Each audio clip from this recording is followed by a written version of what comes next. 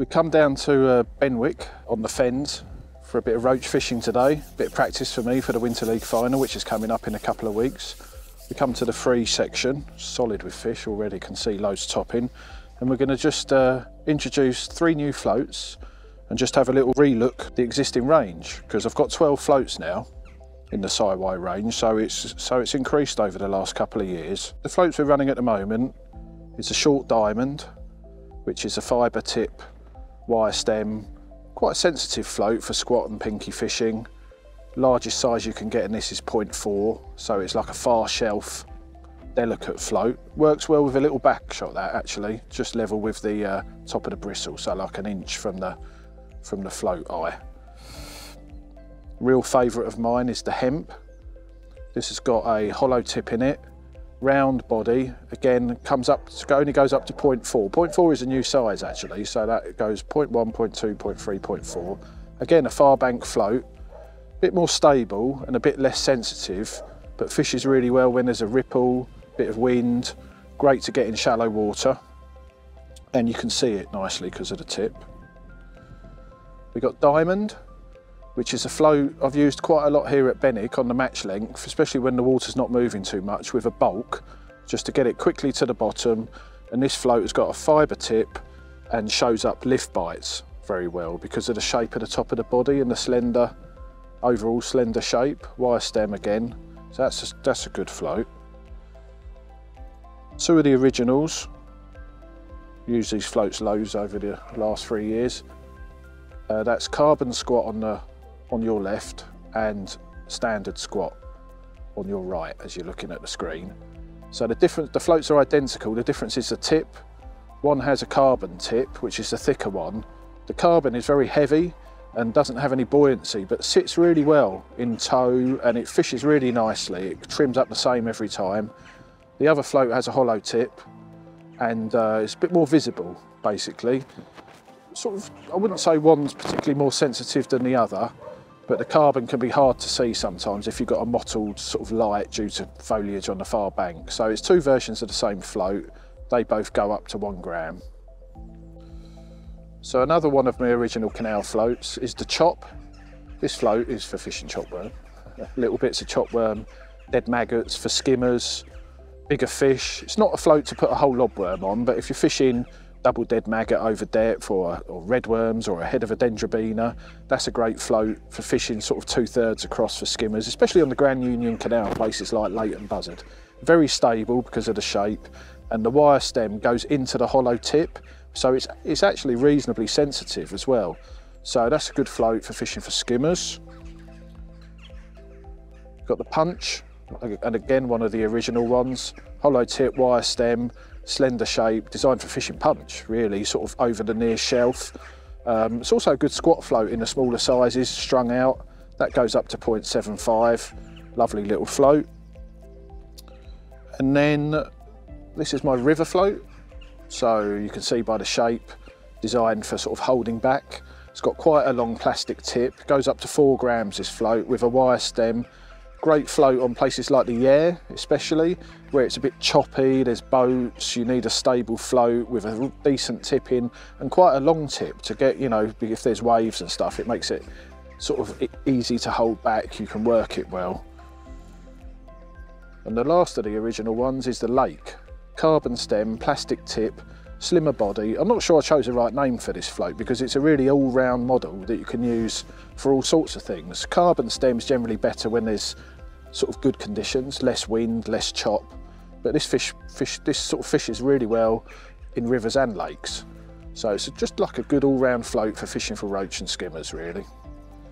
So that's the range as it has been. I'll just pop these in here. And so now I've got three new floats that I've bought out, all to do sort of specific jobs that I felt were missing from the range. And really all the floats are sort of, I make them for myself primarily to suit the fishing I do, and then hopefully other anglers have the same point of view and like doing the same type of fishing, and it's the sort of the floats suit them as well. But I sort of choose what I want and then hope it goes well. So anyway, this is a new one. This is called a Steady, body up, quite a thick plastic tip, wire stem.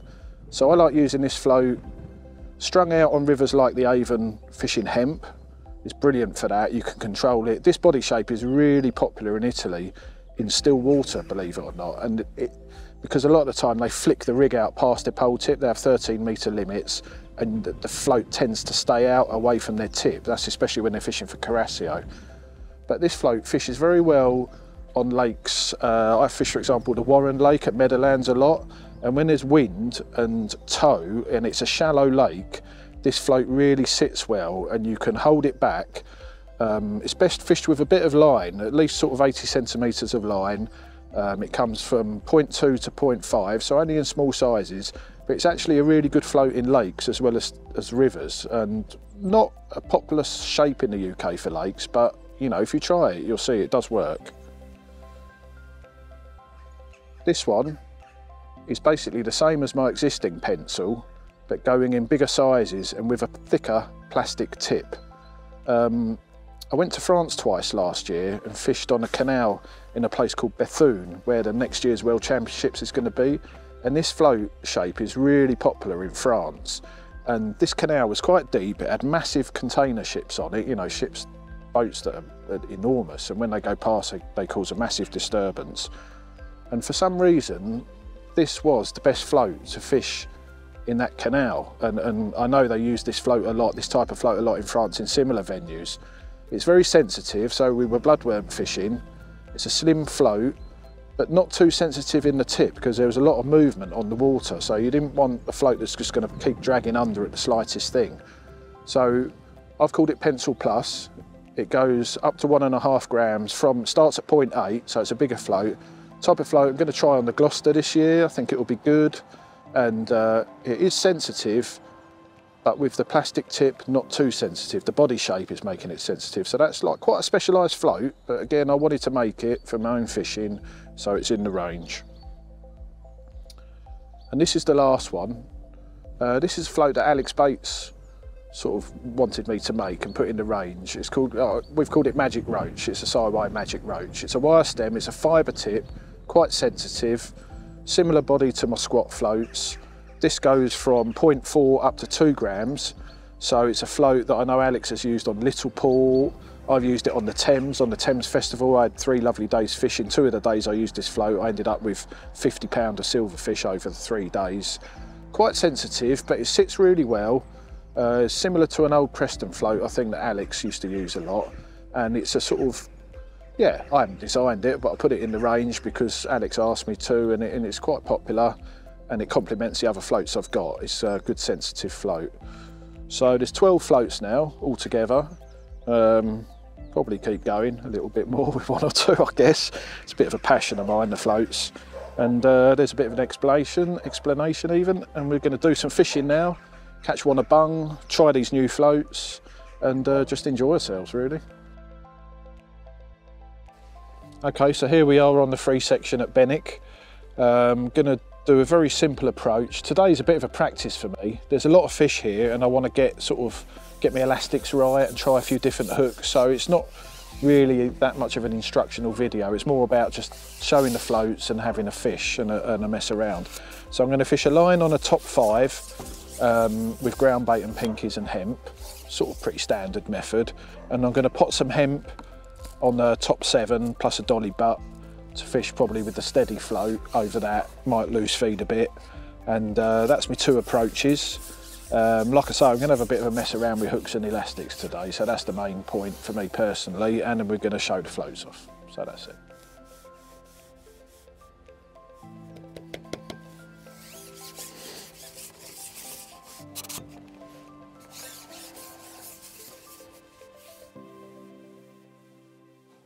So I've cupped in 3 big balls full of dead pinkies and live pinkies and some hemp, and gone in and actually started catching rudd, more rudd than anything else actually. And started on a 0.8 Pencil Plus, shotted with a bulk of shot, and I pulled that bulk down to the top of my hook length straight away because of the amount of fish. And I've got a 12 centimetre hook length of 010 to a 16 Hydra 601, which is quite a strong hook. It's a hook I use a lot in Italy for fishing for little fish. And so I was getting intercepted on the drop a lot. Like I say, the fish were quite small. So fished for about 15 minutes, 20 minutes at the most. So I've just put up the same float, but in a 1.25, shotted with a non-toxic olivet, just to see if I get through these small fish and if there's bigger ones on the ground bait. The ground bait's activating and pinging, there's little bubbles, there's a stack of fish here, little fish. It's just a question of, will this heavier rig sort out the bigger fish? It might not. It might be better with the lighter one, but I want to try it. It's a little practice session. This heavier float might be better with the bulk a little bit away, further away from the hook, just to give it a bit of a on the drop in the last little bit of water, but that's really the type of thing. See, I wouldn't say that this heavier rig is actually better so far. Just going to shallow it up a bit. I've got a little bit of weed. The other thing I've done is tried threading the pinky up the hook. The pinkies I've got are quite fresh. You probably do with some that are a week old, you know, a bit tougher. But with the lighter rig, I could thread the pinky up the shank and catch several fish on the same bait. So we just, see, I'll put that pinky on normal. It's that little bottle top skimmer. So the slim design of the float's working well. It shows up sort of lift bites or fish intercepting the bulk. I haven't had any tangles, haven't had any wrap overs. I'm happy with the hook, I haven't bumped any fish. See, they're not the biggest fish in the world, but that could be just what's here. But the good thing is on my other line, where I've potted in just hemp, I've actually put a few casters in that hemp as well, is I've sort of got a line with no ground bait, so we'll see if the fish are bigger over there. I can see it fizzing already. Look at that, that's foul hooked. I think we'll put that one back. Yeah, so I'm going to give it another 5 minutes with this heavy rig, but I already sort of feel that the lighter one was better. But you've got to try these things. The other good thing with these floats being plastic tips in this model, you can actually cut the tip down. If you're, that's a better fish, look. That's a rudd. If you want to shorten the tip, it's very easy and doesn't affect the float. Just trim it down with a pair of scissors or nail clippers. So I've started short, potted in some ground bait, started fishing top 3+1, and got inundated by a tiny little rudd straight away. So I bulked my rig. I've only got a 12cm hook length on anyway, but I bulked my rig right down to the knot, and that was quite good. Caught quite well, potted in another ball or two, kept fishing. So, because the fish were quite small, I decided to put a bigger rig up, so I stopped and put a 1.25 grams pencil plus on, and with an olivet, and sort of started fishing like that. And it wasn't really better because it was like a little bit too positive. So I pulled the olivet away from the knot and I fished with a bulk and one dropper with that rig, and also started throwing in little balls, little nuggets of ground bait. And what happened, I caught quite well to start with, and basically I got a load of predator interest. So we've had sort of, I guess they're pike, swirling right on top of the ground bait, sent the fish a bit erratic, and sort of made a bit of a mess of it, couldn't get it sort of nice. So went back to the 0.8, went back to potting rather than throwing, because I think the noise attracted the predators, and it sort of settled down and started catching nicely again.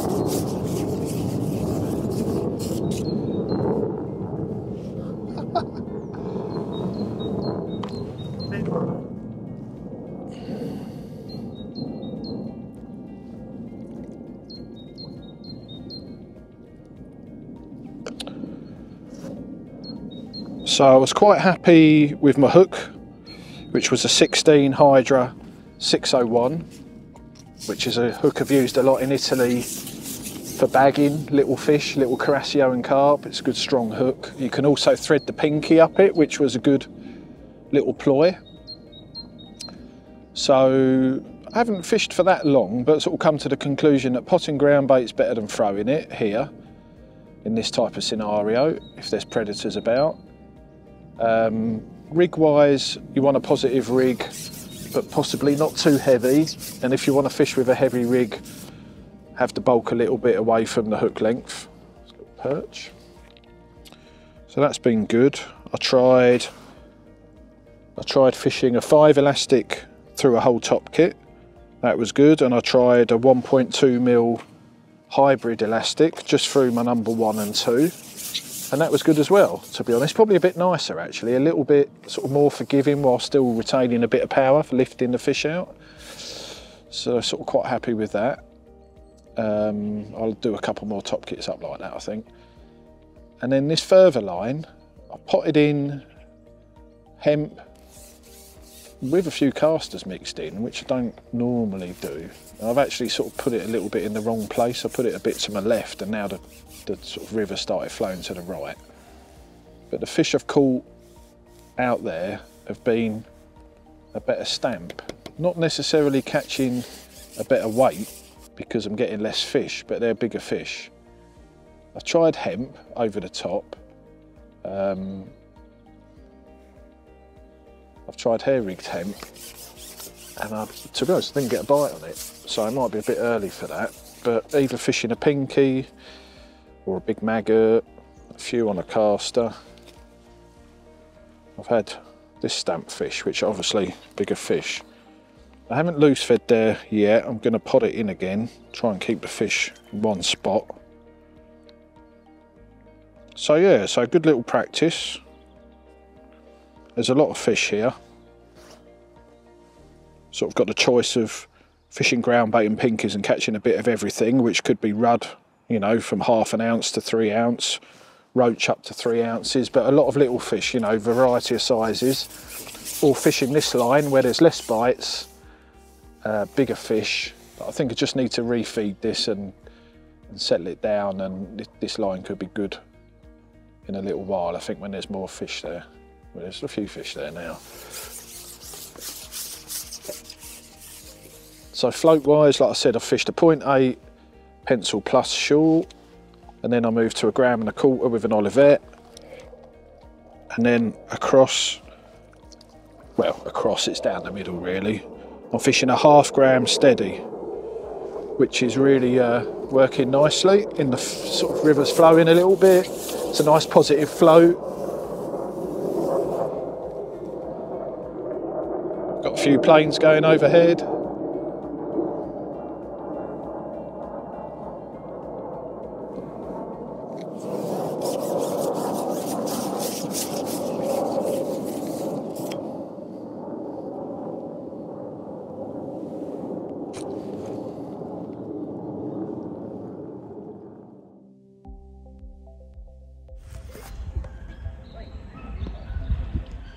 Is it a tench? Is it a pike?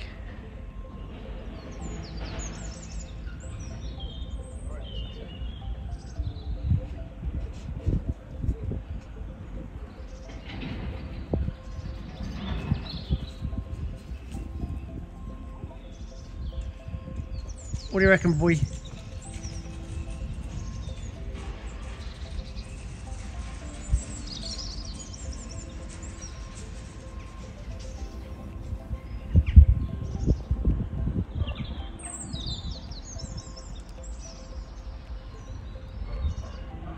Tench? Tinker? We talked it up as well.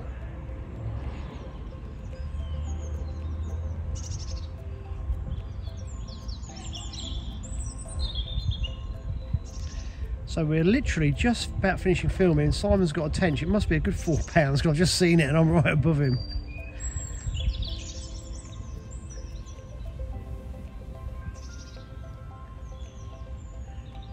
Hang on there, mate. Just hang on. That's a real dark coloured one. Nice. The old faffers hanging on.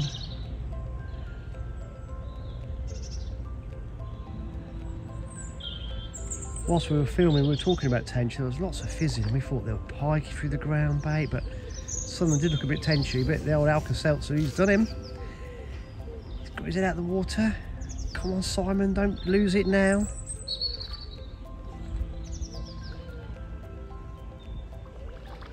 Get in there.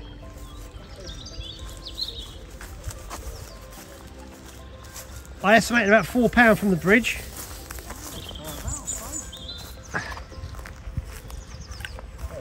That's a good one, isn't it?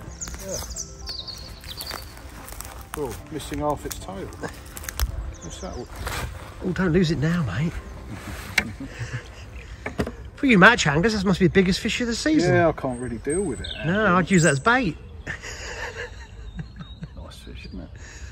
Yeah, it's probably not £4, but no. It's a great fish to finish on. Well done, buddy. That'll do, won't it? Yeah, today? got a thumbnail now anyway. Okay, so we finished the session, and the two hooks I've used have been an IM601 Hydra, which is a barbed hook obviously, and an IM510, which is a silver barbed long shank hook. So I started on the 601 in a 16, these are 14s, but I used a 16 to start with, which was good. It's a nice strong hook. It's got enough of a shank that I can thread the pinky up it, and then the fish sort of, I wouldn't say they wised up, but they got harder to catch, and there was a real mixture of sizes. So I went down to a 20 and a 510, which I can thread the pinky up if I want to, or just hook it on normal. It's very sharp, a little bit smaller, bumped less fish on this because some of the fish were small, they got small mouths, so you need a small hook. But that's a good little strong small hook, so that was good today. Float wise, caught most of the fish on the Pencil Plus in 1.25 grams. Just tried to bomb through the little fish to get a slightly bigger stamp. There's a lot of little fish shallow here, to be honest, but so I've used that. I just cut about 5mm off the tip because there's so many fish here, we're fishing quick. Just wanted the float to stand up and set just a bit quicker. But that's been really good. It hasn't flipped over, haven't bumped many fish. I've used that on a 5 elastic through the whole top section, but a hybrid 1.2mm just through the tip, just through this bit, that was probably a little bit better actually. I preferred that. So we've had a great little practice session. We've caught lots of little rudd, little roach, a few better fish, a bonus tench, which was just on pinkies out of the blue. So, but there's been tons of pike here. Andy thinks there's some big perch here as well. There's been striking, there's been fizzing, there's obviously tench here as well. So it's been quite hard to line up the small fish consistently because big fish have been coming into the swim. But it's been a brilliant little sort of session. Used the floats, got into the swing of catching plenty of fish, and absolutely brilliant weather as well. So a great day. So here we are. This is the catch from today. Fished for about 2.5 hours. Got double figures of small fish and a chunky tench. Very welcome. Haven't caught one of them for a while. A lot of roach, little rudd, odd little skimmer, some little perch and one half decent one. I think there's a lot of big fish moving around this section at the moment, which has made it interesting. But fantastic day's fishing. I hope you've enjoyed the video. Got a little bit of insight into the new floats and the hooks and the tackle, and roll on the Winter League final.